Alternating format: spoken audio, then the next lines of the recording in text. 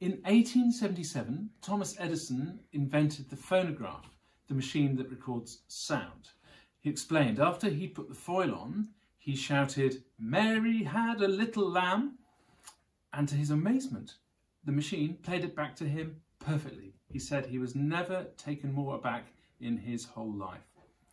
Perhaps even more extraordinary is that he was 100% deaf in one ear and 80% deaf in the other ear, and he had to bite down on the machine so the vibrations would travel through his skull so he could hear it. Just incredible. Well, 10 years later, he recorded the first ever recording of a piece of music. What a tough choice that must have been. How do you decide what piece to choose? What piece would you choose, I wonder? A difficult choice. Well, he chose some Handel. He got 4,000 singers together in London and recorded Israel in Egypt. So here's 10 seconds of that first ever recording.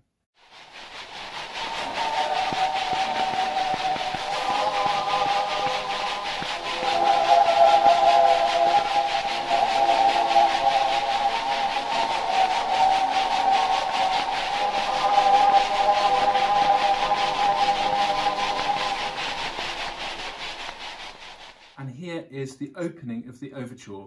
If you want to hear the whole thing, then of course, click the link.